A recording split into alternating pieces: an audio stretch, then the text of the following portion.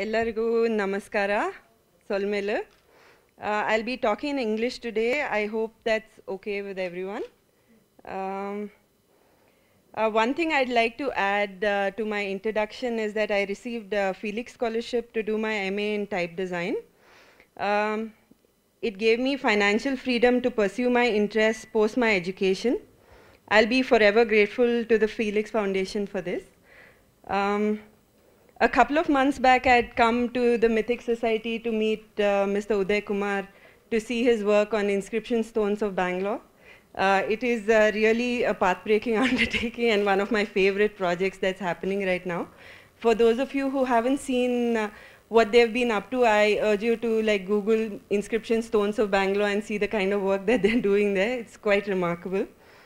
And that's when I met Mr. Jaisema, who asked me to come here and present my work here. I thank them and the Mythic Society for giving me such a prestigious stage to share my work at. And thank you all for attending this talk here today on a Sunday morning. And the topic we are going to be talking about today is the Tulu-Tigalari script. So the word script actually means akshara in Sanskrit. So akshara literally means never ending. So this topic is never ending of aksharas. So today I'll be sticking as close to the Tulu-Tigalari script as possible, and I'll try not to digress from it too much. And there's a lot to share just about this one particular topic.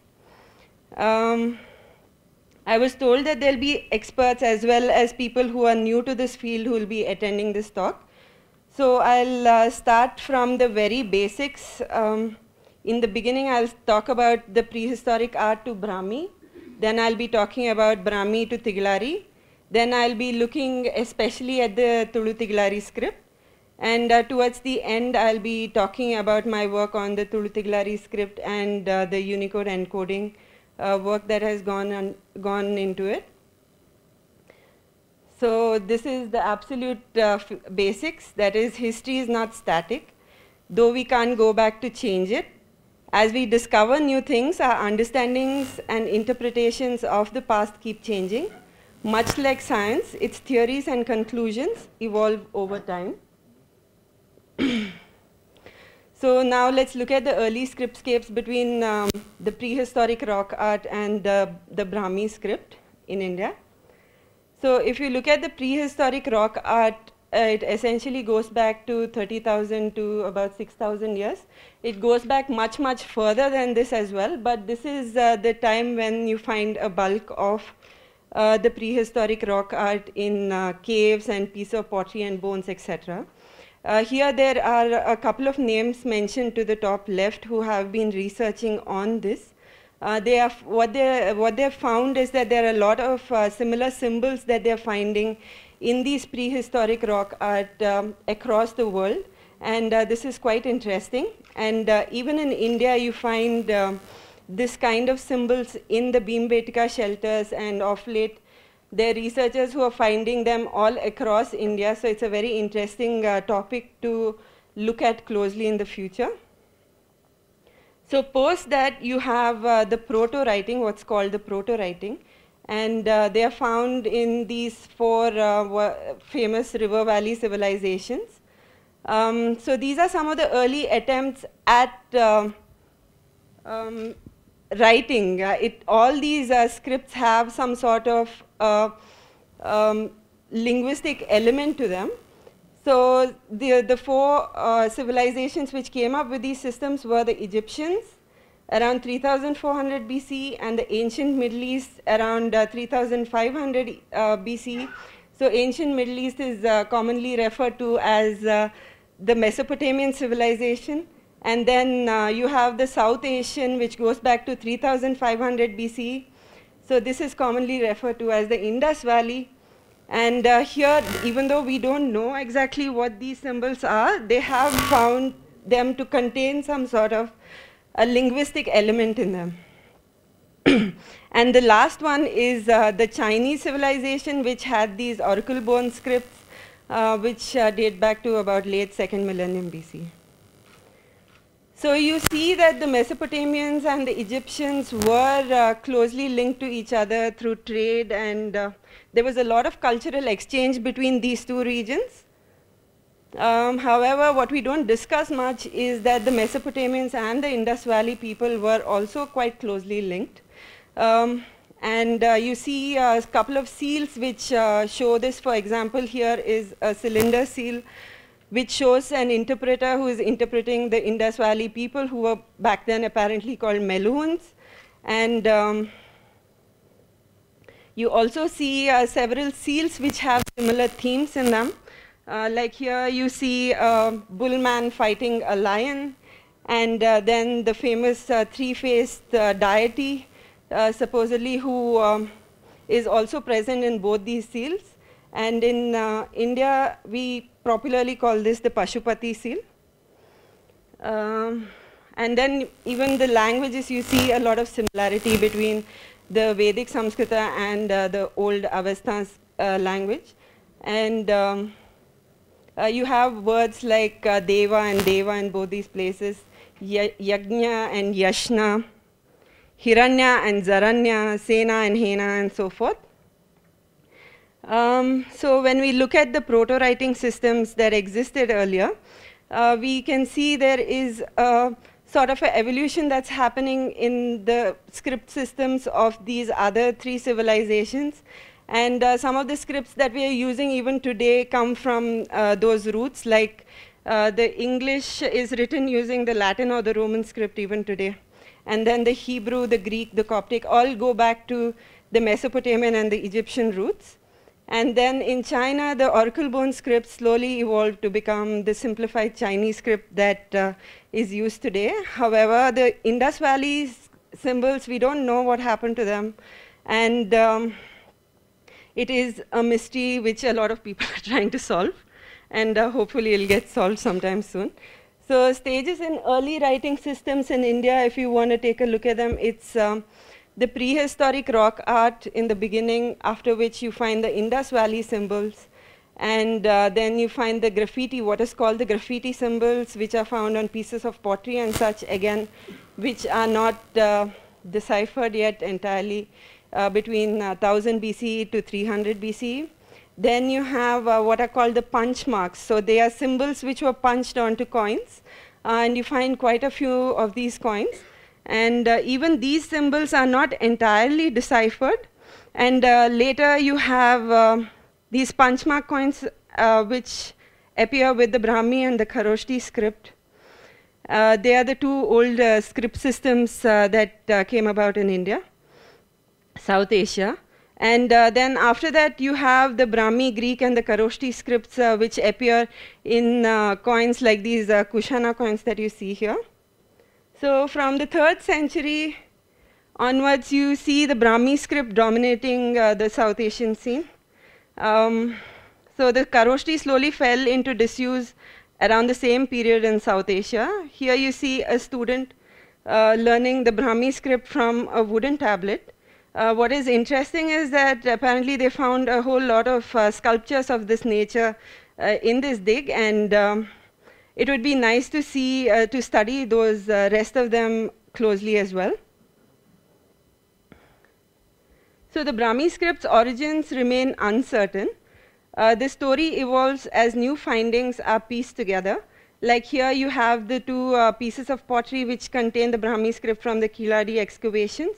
And a lot of research is going on dating them and finding out if this has any implications on the Brahmi script's origins and so forth.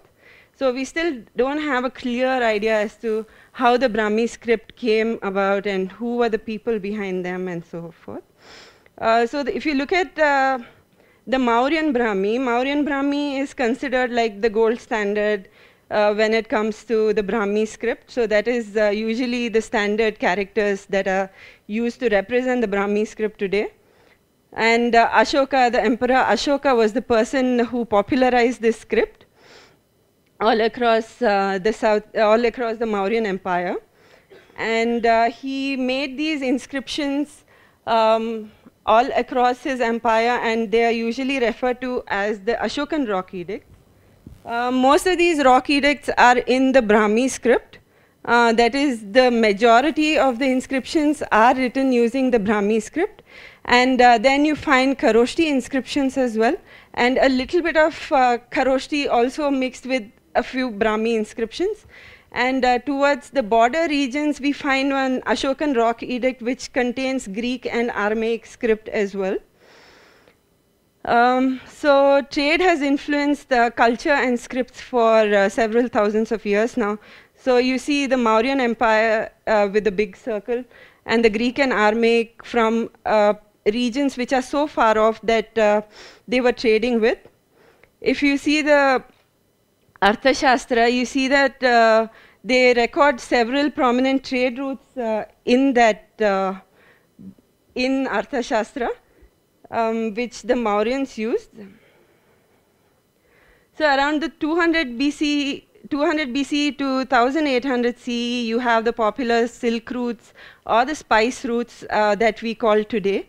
They are there over land and sea as well. There was a lot of cultural exchange, exchange of languages, exchange of scripts that were happening in these routes.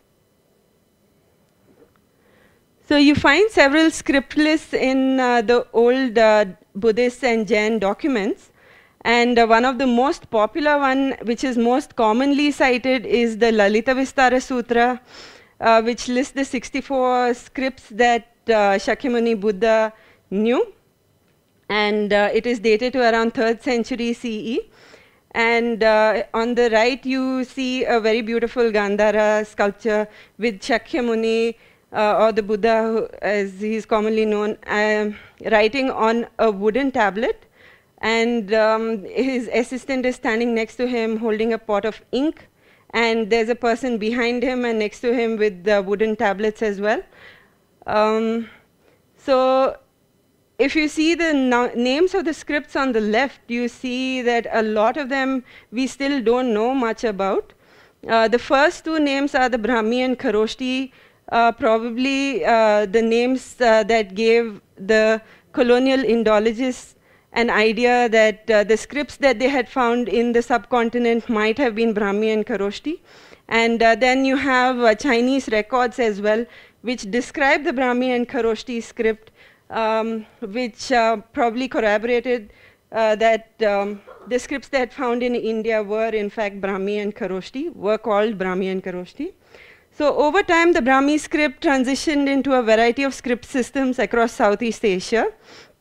Here is the famous chart by Mr. Shivram Murthy, which is cited time and again, of the Brahmi script evolving into several Indian scripts that we use today.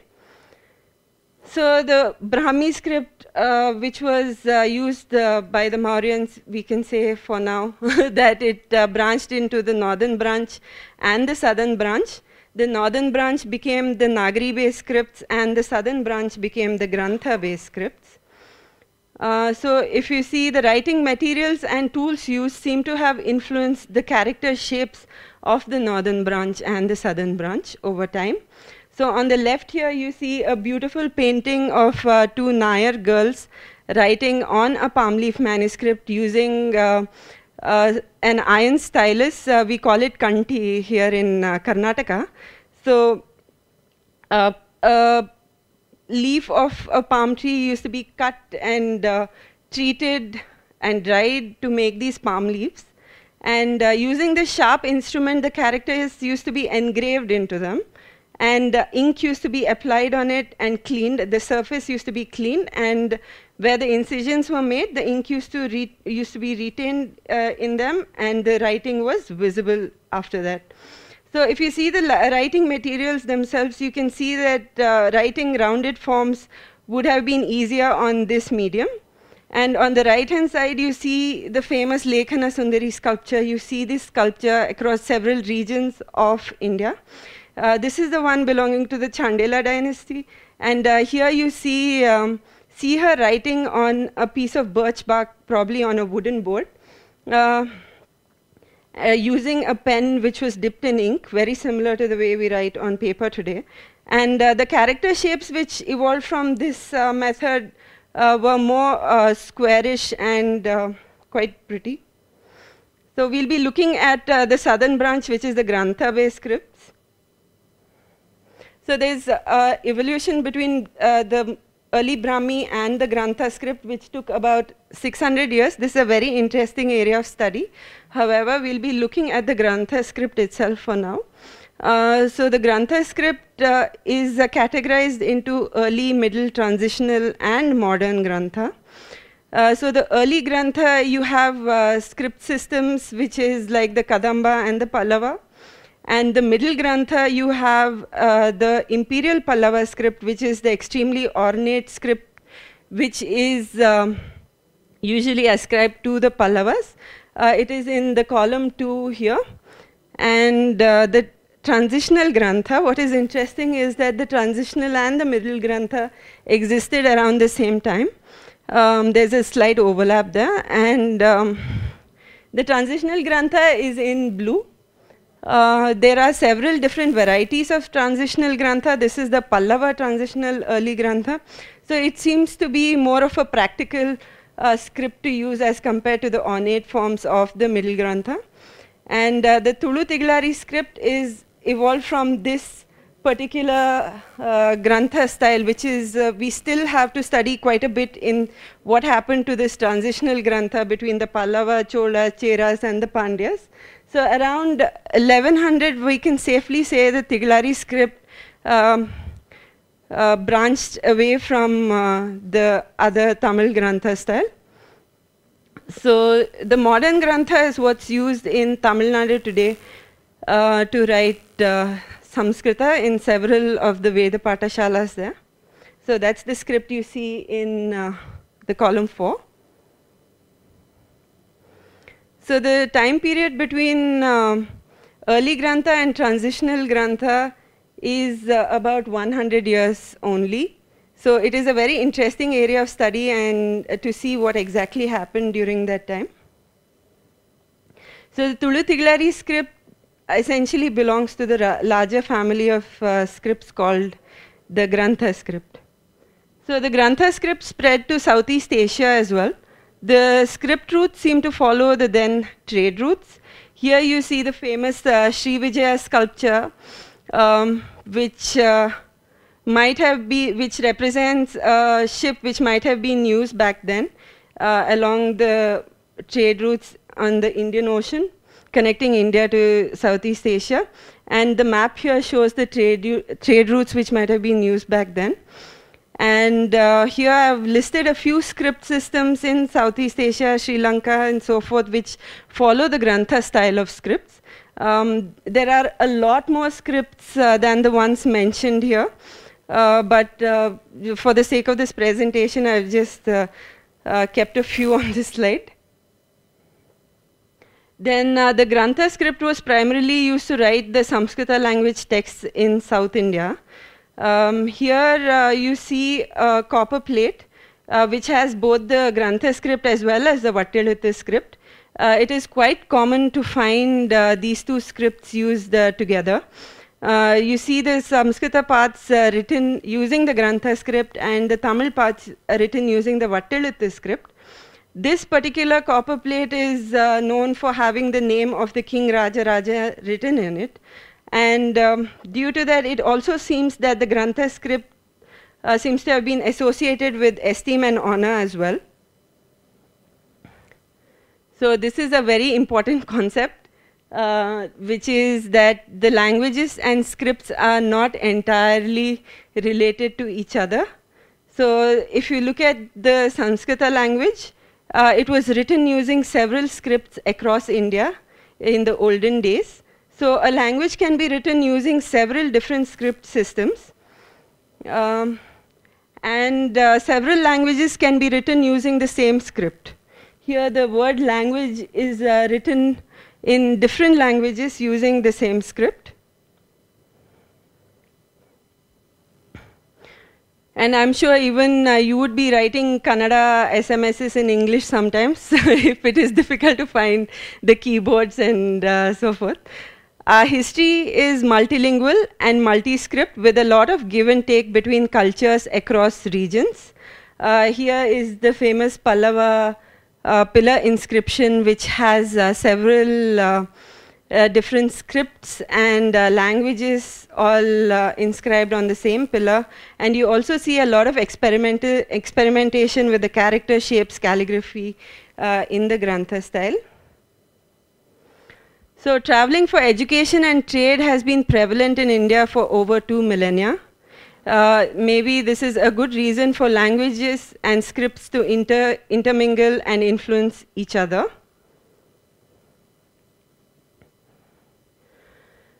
Here is a slide from Mr. Giovanni from the French Institute, his research, where he found the Grantha script used to write several languages like Sanskrita, Telugu, etc. You also find multiple scripts used in the same manuscript. This is also extremely common in manuscripts all across India. Here is a Tulu-Tigalari and Nandinagari script on the same leaf of a manuscript, and below is the Tulu-Tigalari along with the Kannada script. So there are several major Brahmic script families that were used in Karnataka, which is the Brahmi, and the Kannada Telugu script, which later branched into the Kannada and the Telugu script. And then you have the Grantha script, and then the Tamil, then the Tulu-Tigalari and Nandinagari. So the research on Tulu-Tigalari and Nandinagari is not much, even though we find a large number of manuscripts in Karnataka in these two scripts. Despite knowing multiple scripts, oral transmission and Abhinaya formats seem to have been the preferred mediums of knowledge transmission in the subcontinent. Oral formats of education has today taken a back seat, and literary formats have taken precedence. Oral languages are looked down upon and forced to change. Oral languages build communities. They bring us closer to nature and connect us to our immediate surroundings. We can see how the oral languages can be strengthened by building new education models around them. For a country which has prided of its oral language heritage, I think this is something that we can tackle easily today, because we have a lot of minority languages which are mostly in their oral forms, and looking at new paradigms of education for these oral languages might be interesting to look into. That was a side note. So now we come to the main topic, the Tulu-Tigalari script.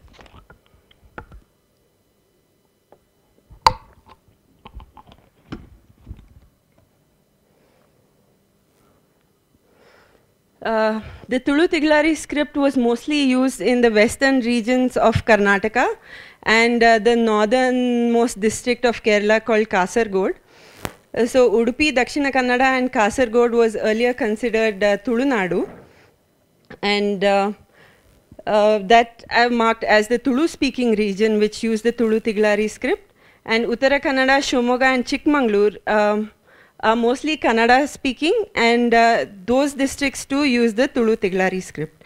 So we have found over 1 lakh manuscripts and around 60 stone inscriptions in these regions in the Tulu-Tigalari script, and you find equal number of manuscripts in both these regions, so you can't really say it was used more in one particular region as opposed to another. It seems quite even. So there's a lot of confusion when it comes to the names associated with this script and the script systems around them. So Tulu-Tigalari script itself was called the Western Grantha script or the Tulu Malayalam in a few academic publications around the 19th century by early Western scholars here. And Tulu Lipi and Taulava Lipi in the coastal Karnataka, and it was also used by the Western scholars. It was called Tigalari or Tigalaria in Tulunadu, Malnadu and Uttara Kannada, and also the Western scholars have referred to this script as Tulu-Tigalari, as Tigalari, sorry, and it was called the Grantha Lipi and Tulu Grantha Lipi in the Udupi Ashtamatas. So when I started my research, the script was usually called the Grantha Lipi in the Udupi Ashtamatas, and there's a very interesting paddhati that they follow there, where the seers of the Ashtamatas, even today, are forbidden to use any other script other than the Tulu-Tigalari script, and they sign their names using this script even today. However, the story behind why this was is lost. So this is the huge debate that's happening right now. The Tigalari script and the Tulu script, which are identified as two different script systems, are essentially one and the same. That is what I'm saying here today. After going to all the archives with manuscripts and looking at the stone inscriptions which are marked either Tigalari or Tulu script and examining them closely, what I've found is that there is absolutely no difference between these two scripts. They are one and the same. There's not even 1% of difference you can find between these two scripts. And for whatever reasons, we need to let go of this confusion and just come to a consensus and call it the Tulu-Tigalari script.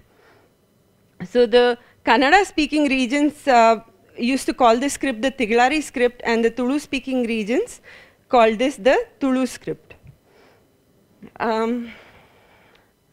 So if you look at the stone inscriptions and palm leaf manuscripts, the stone inscriptions are much older, and palm leaf manuscripts, they tend to decay over time, and we don't have samples which are as old as the stone inscriptions. So there's a slight difference in the character shapes between the stone inscriptions and the palm leaf manuscripts, but the variation is extremely slight. It's only across around 3 characters. And the orthography of the script, however, remains identical between these two mediums. And the Tulu-Tigalari script, surprisingly, is very, very uniform across the manuscripts, and they are very easy to read. So in Karnataka, Tigula, the term Tigula seems to be used to refer to people of the Tamil origin or something of the Tamil origin. Here from B.L. Rice's Epigraphia Karnataka Volume 3, you see that he has put the word Tamil in brackets next to the word Tigula. You also find this around the 1800s, we find several references to Tigula meaning Tamil in the colonial context. You find this reference in Caste and Tribes of South India, in Epigraphia Karnataka, across various gazetteers, etc. However, it might not be the same Tigula community mentioned by Sarvagnya Vachana Tripadi and by Kalidasa in Mohana Tarangini.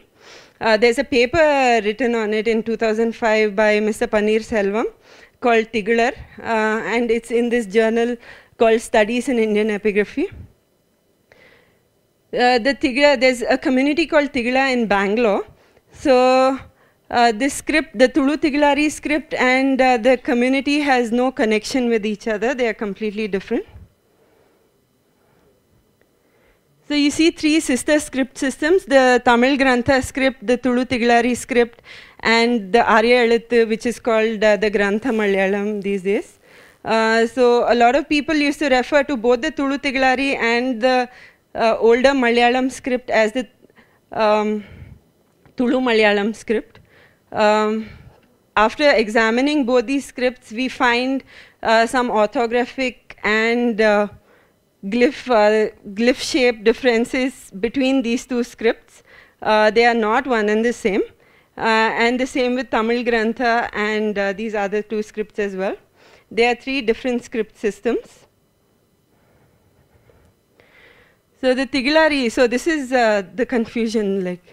So Tigalari is the term used to call the Tamil Grantha script. For example, here on the right you see a reading from an inscription that was found near T. Narsipura, Mysore, where it is from 1290 AD. An official gave donation for the opening of a primary school at Malingi, probably the name used for that region back then, and made arrangements to teach Nagara, Kannada and Tigalariya. So like the inscription stones of Bangalore, people might be able to say that around those regions, you don't find many Tulu-Tigalari inscriptions, but you find several Tamil Grantha inscriptions around those regions. So most probably the Tigalaria that is mentioned here might be referring to the Tamil Grantha script, and Tigalari might be the name that was used for Tamil Grantha script as well as Tulu-Tigalari script in Karnataka.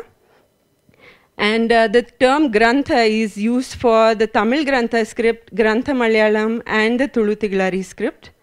Tulu Malayalam is used to refer to Grantha Malayalam or Aryalithu and the Tulu-Tigalari script. And like discussed earlier, the Tulu script is the same as the Tigalari script, which we, Vinod and I, have chosen to call the Tulu-Tigalari script. So the languages that are found in the manuscripts of Tulu-Tigalari are Samskrita. You find over 1 lakh manuscripts written in the Samskrita language. Then you have the Kannada language manuscripts. You find about 10 or 15 of them. And in Tulu language, you find 4 to 6 manuscripts. The inscriptions are being studied right now, and we still don't have clarity about the languages and scripts exactly. So these are approximations that I have put here. And it is common to write grants and donations in the regional languages. So it is no surprise that you find several regional languages appearing in the inscriptions here. So the Tulu script, what is called the Tulu script, was not created for the Tulu language.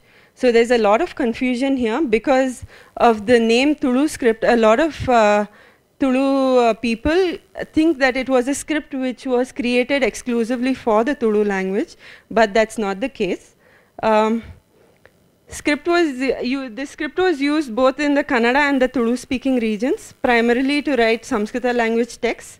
More inscriptions and manuscripts written in the script use the Kannada language comparatively.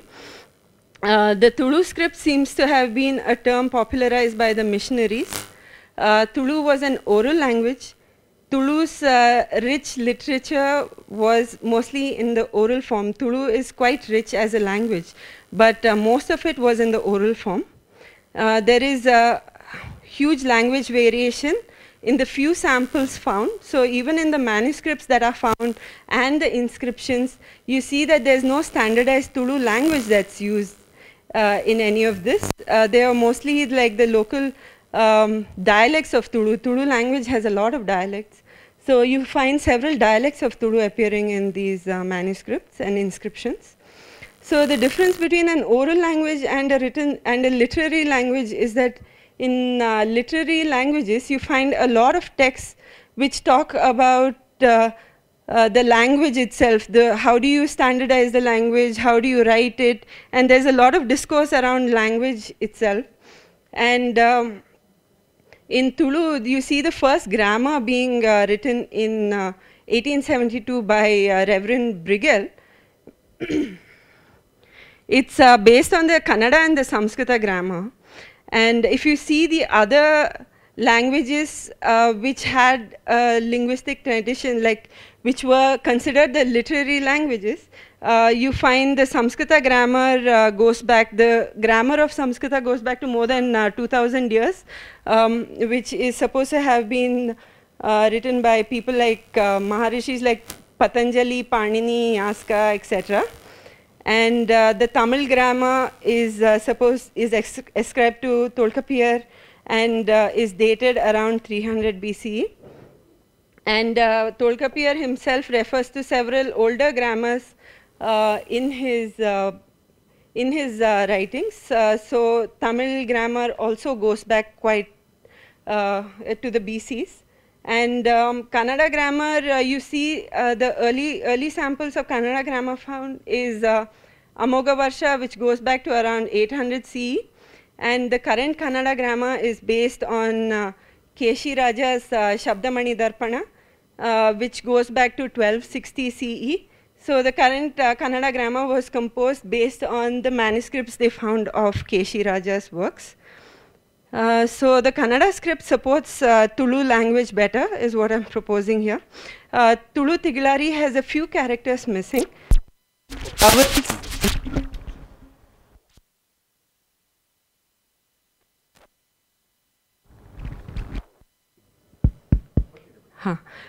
So there are few characters like the vowel A and the vowel O that are missing in the Tulu-Tigalari script, which are used quite a lot in the Tulu language.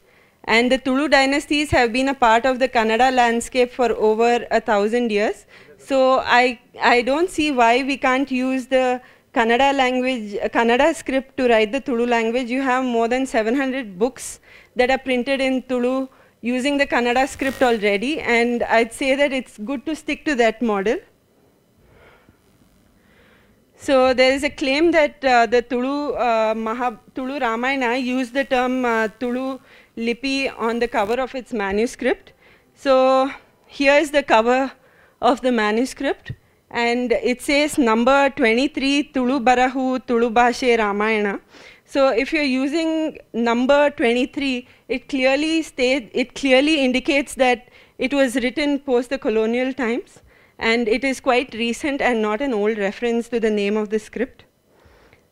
Almost all the Tulu language manuscripts found in this script are Samskrita works translated to Tulu dialect. So the original Tulu literature was in the oral forms. Tulu people were literate and knew several languages and scripts, but they chose to use the Tulu language mostly in its oral form. The 8th schedule of our constitution recognizes oral literature. Also, the 8th schedule is unfair to a large number of minority languages across India, and it should be revisited. So I'd suggest the effort that is being put into creating a new script called the Tulu script for the Tulu language, putting in efforts to look at how the 8th schedule treats minority languages would help a lot of minority languages around Tulu as well. If we look at Tulu language revitalization, it is a very exciting space to be in today. The culture is rich and ancient, the people are fun, and of course you have pristine beaches and forests around the Tulu regions, so I'd see why a researcher would not want to go there. So like they say, happy cultures live longer. Again, there's confusion between Tigalari script and the Kannada language. It was not a script that was created for the Kannada language as well. Most of Kannada literature used the Kannada script.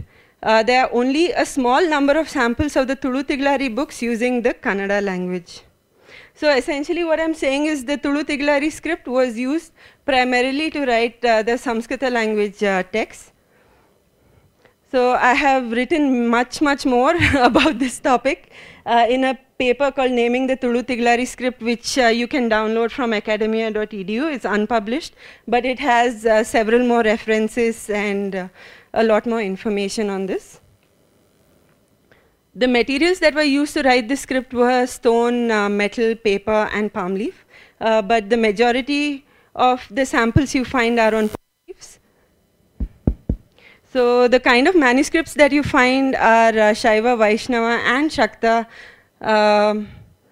books, which are mostly religious books. And then you also find samples of account books, books on mathematics, astronomy, astrology, about the healing arts, you find several personal notes, legal records. Recently I found a couple of legal records which had Marathi written in the Tulu-Tigalari script along with a few words of Gujarati written in it as well. So a large number of these manuscripts have not been read even till today, and it'll be nice to read through them, catalog them, and make them available for researchers. So how did the Tulu-Tigalari script get here to the western regions of Karnataka and north of Kerala? We still don't know how it got here. If you look at the character shapes, in general they are very similar to the medieval Sinhala script, And interestingly, there are few samples of the Thai Brahminical Grantha. When you compare them, you see a lot of similarities between them.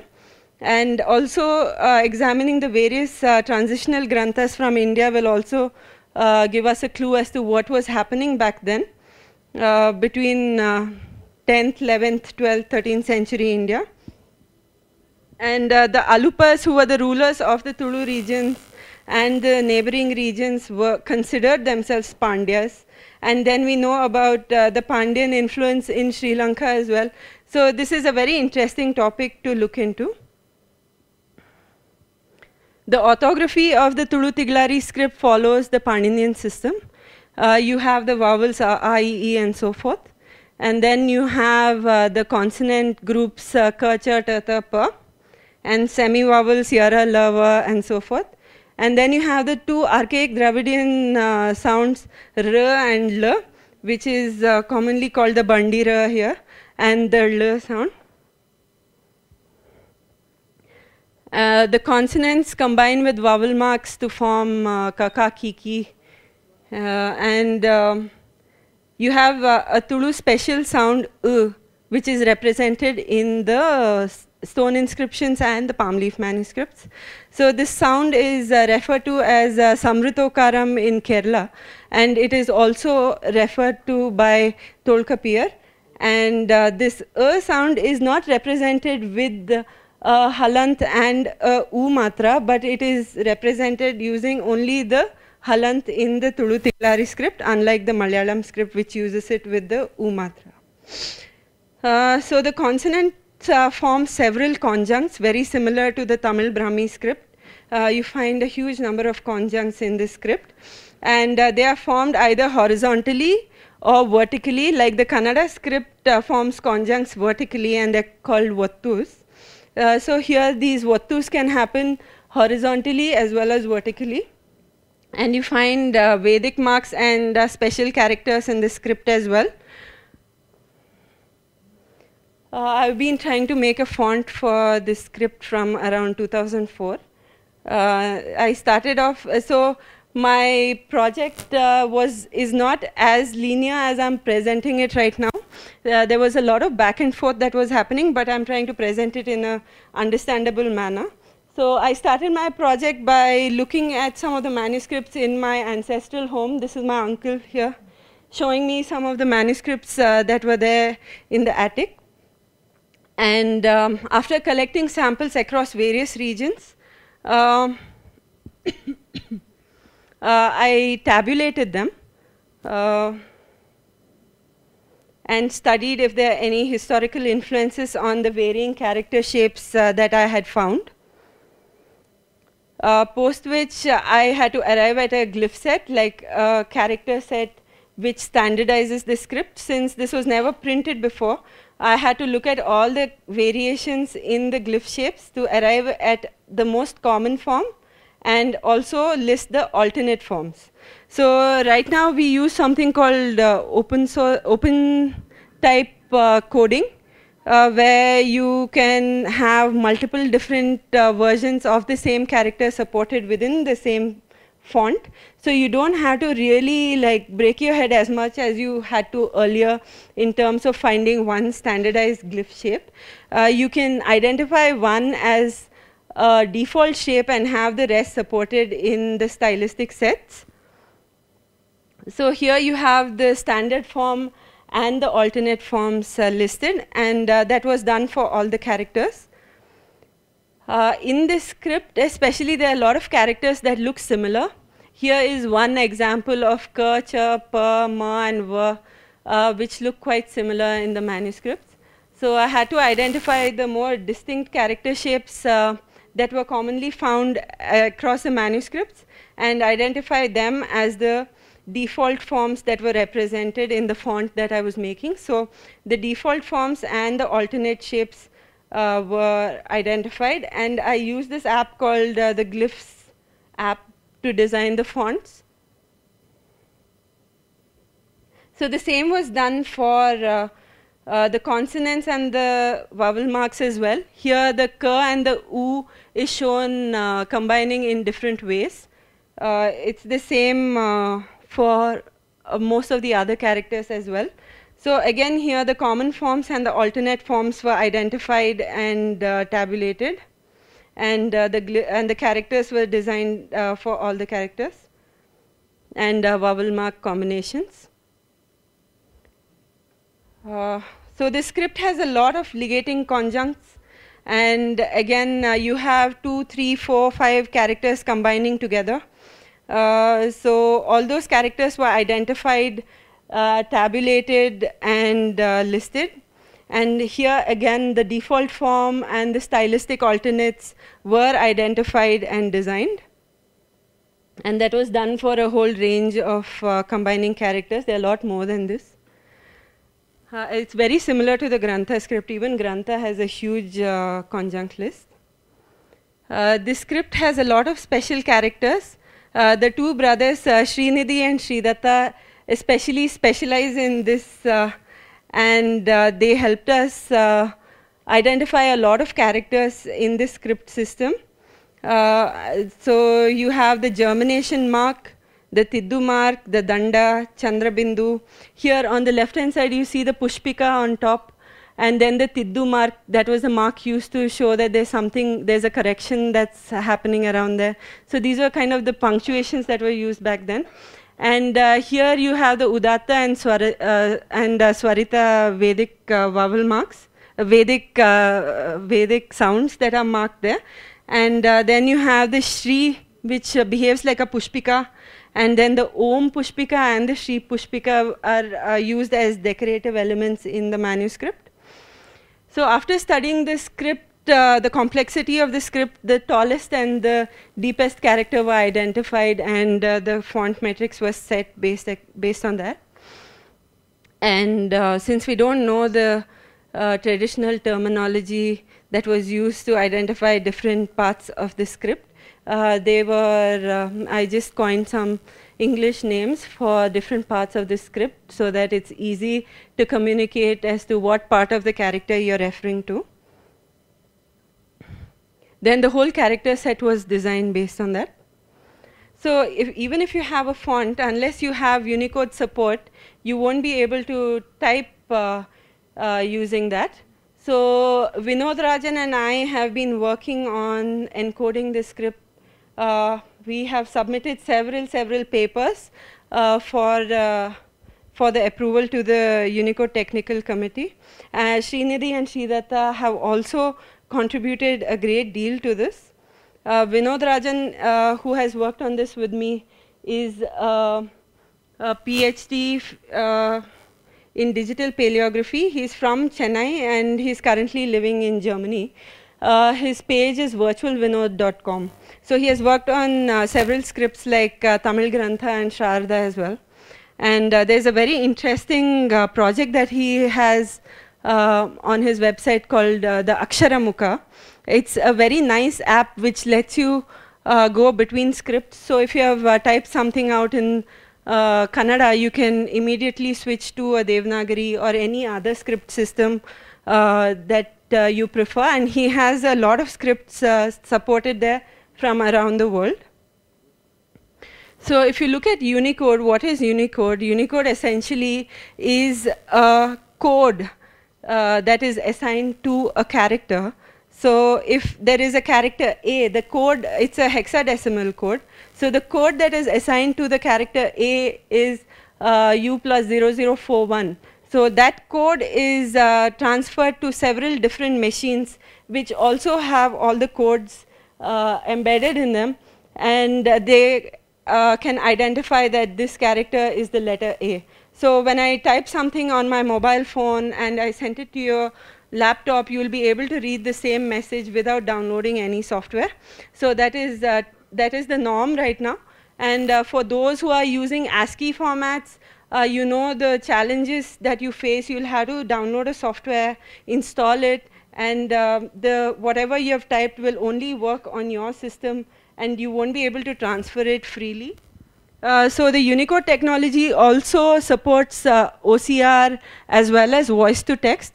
So I'd suggest for those who are using ASCII, it's good to switch to Unicode.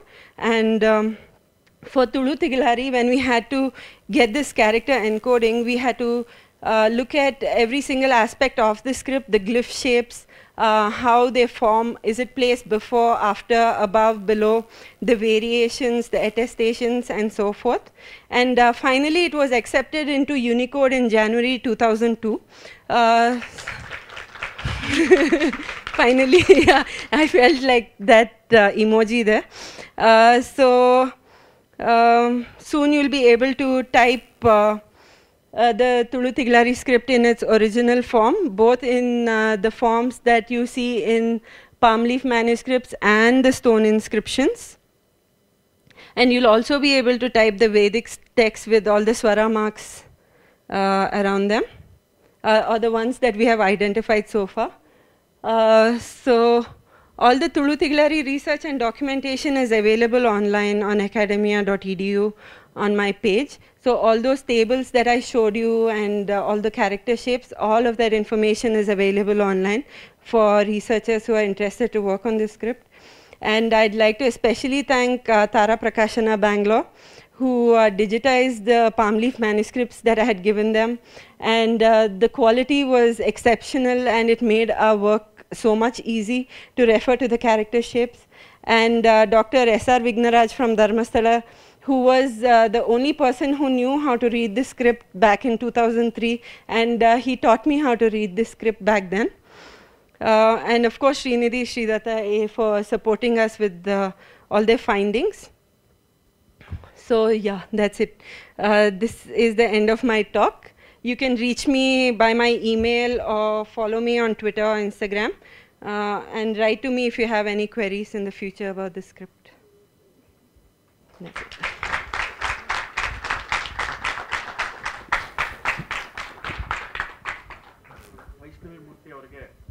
Vaishnavi ಮೂರ್ತಿ ಅವರಿಗೆ ಎಲ್ಲರ ಪರವಾಗಿ ಧನ್ಯವಾದಗಳು. ತುಂಬ ಮಾಹಿತಿಯುಕ್ತ ಉಪನ್ಯಾಸವಾಗಿತ್ತು. ಈಗ ವೇದಿಕೆ ಮೇಲೆ ಬರಬೇಕು ಅಂತ ಕೇಳ್ಕೊತೀನಿ. ಯಾರಾದ್ರೂ ಪ್ರಶ್ನೆಗಳಿದ್ದರೆ ಒಂದು 2 ಪ್ರಶ್ನೆಗಳಿಗೆ ಅವಕಾಶ ಇದೆ. ಕುಶಲಿ,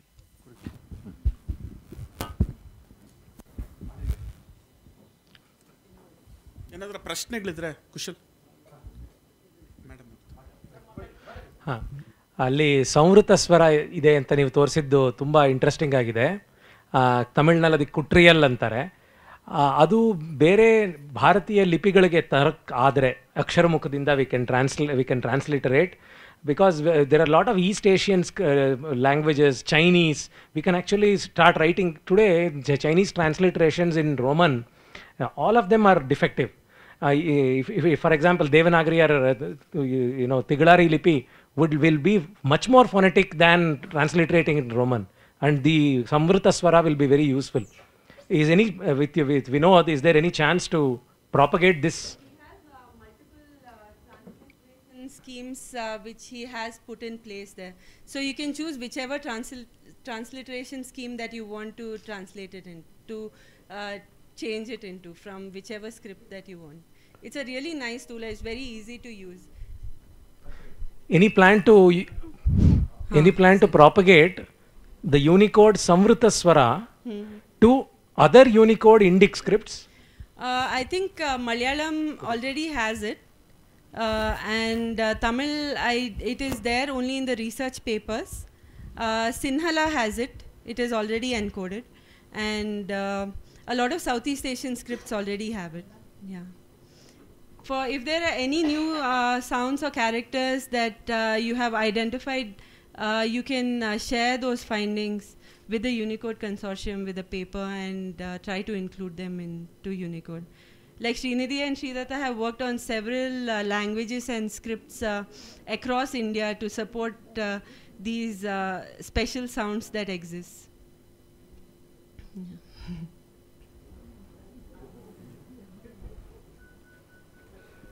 Hello. I congratulate you on the presenting such an interesting and very informative paper. Thank you. On scripts. It's not a question, it's just an addition. The first Tirthankara, Adinatha Rushabhadeva, had 2 daughters, Brahmi and Sundari, and it is the first Tirthankara Vrishabhadeva taught the Brahmi script to his daughter Brahmi. All the scripts evolved from that Brahmi script, and it is traced, its origin is traced to Indus Valley civilization. And the idol of the Samavartana of first Tirthankara is represented, but that has a different interpretation as Lord Pashupati, Lord of all animals and creatures. But it is considered as the Samavasarana ceremony of Lord Vrishabhadeva. So it is Brahmi who received the knowledge of all scripts from her father Vrishabhadeva. So the history of scripts, that especially Brahmi script, emerges from the Indus Valley civilization as old as thousands of years ago, probably 5,000 years ago. My name is Dr. Shamla Ratnakumari. Thank you. Yeah, I have a question. So were there ASCII versions before you did the Unicode, this one for Tulu-Tigalari? There still are ASCII versions of what is called the Tulu Lipi. So that is actually based on the Tulu-Tigalari script, and the characters are slightly different. It is considered, like if you ask the Tulu Academy, they'll say it's a new invention. So I don't know what to exactly call it. Okay, but is there a lot of information or documents already in that, or it's not used much? There are about 2 books printed in them. In that. Okay. And there are some boards that are printed in them, because they're trying to introduce the script for the Tulu language.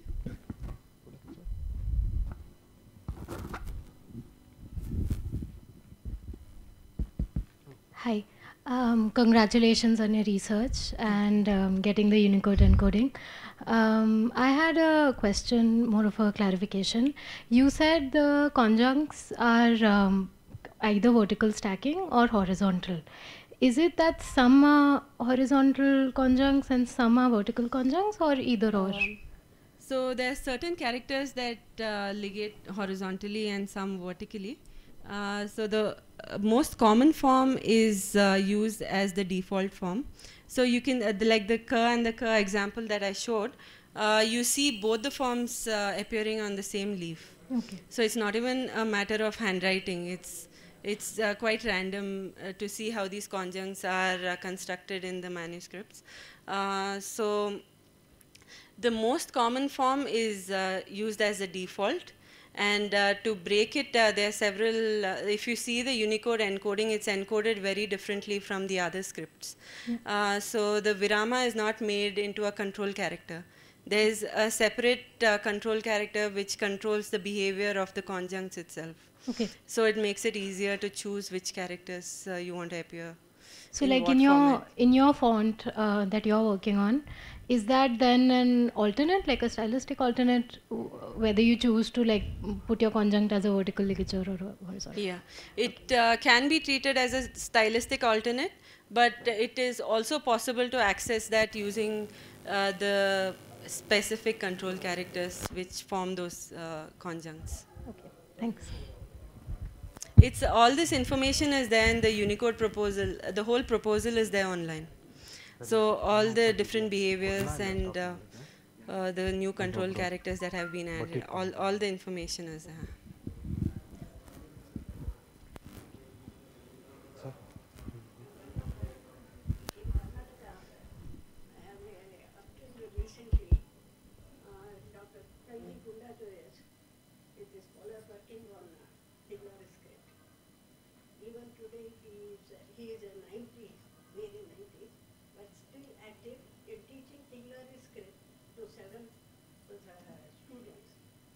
Yes, I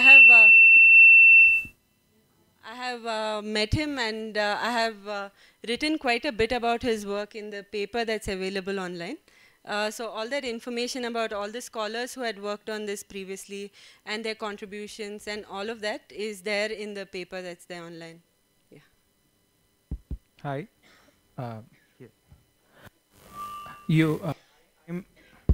I am interested to know how much of this corpus is yet to be read. I'd say about 90%.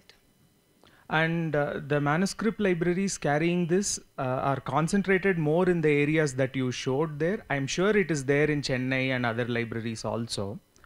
But the concentration would be more in the coastal areas. Yeah. Is that right? Yeah. So the manuscripts that are there in the other archives, you find it all over the world actually. The Tulu-Tigalari manuscripts. But the origin in all of their in their catalogs is traced back to these regions. So it says that it is recorded that they all came from these regions originally. Okay. Thank you. And you find one stone inscription in Andhra Pradesh, Karnataka border as well, in the Tulu-Tigalari script. So there are these few samples that are found outside, but the large majority is here. Okay, thank you.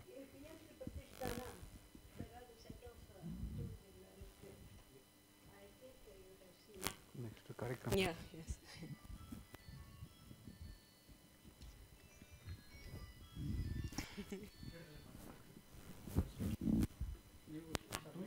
Tigalari Tulu-Tigalari ಅನ್ನೋ ಹೆಸರು ಕೊಟ್ಟಿರೋದ್ರ ಬಗ್ಗೆನೇ ನನ್ನ ವಿರೋಧ ಇದೆ.